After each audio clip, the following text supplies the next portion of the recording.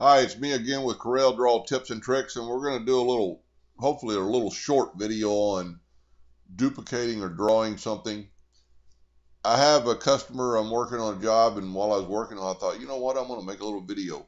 I brought in some clip art of this heart-shaped lock and a key, and you can see how digitized it is. Well, you need to convert it to a bitmap, and a lot of times, in going back to that, let's just do this real quick. I didn't mean to do this, but let's say you convert it to a bitmap, black and white, and it's pretty good, and it did pretty good. But let's back up here and don't convert it to a bitmap. Let's just clip art, trace it, and it looks pretty good. It's got some grays and stuff, so maybe the bitmap worked really better. But I need to clean this up, so let's just go back to where it converted it to a bitmap. And it needs a lot of work, and the heart is symmetrical on both sides. So really the only way to clean this up would be to go through and change it and try to make it equal on both sides. Well, this is something I do quite often, and to me it really helps. It makes a lot of sense.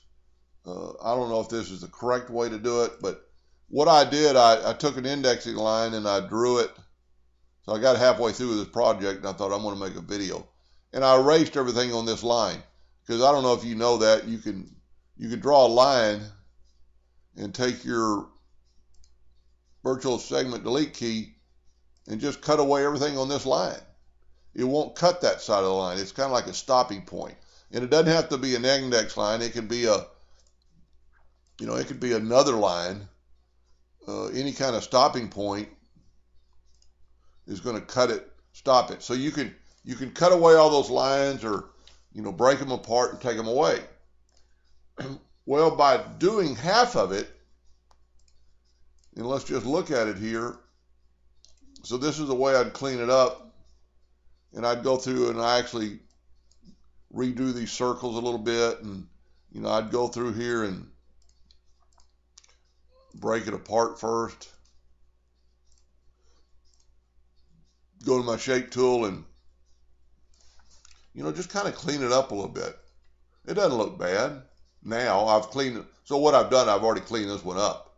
But like I say, well, maybe that one's a little too close to there, and give a little bounce to it, and get that away from there, and clean this up.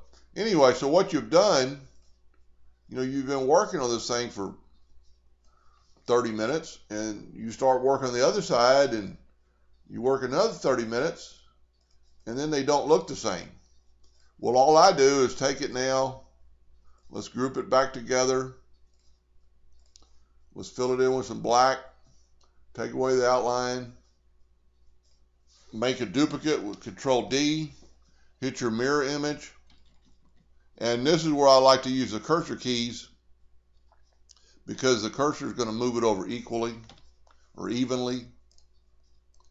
And it needs a little bit of work to take out this line. But as you can see, now your heart-shaped block, and I still need to draw the key in it, or the key part, and maybe clean that up right there. But you've done both. If you've got something that's you want equal on both sides, instead of taking the time to clean up both sides, just clean up one side and mirror image it and then put it together. I hope that helped, and thank you for watching.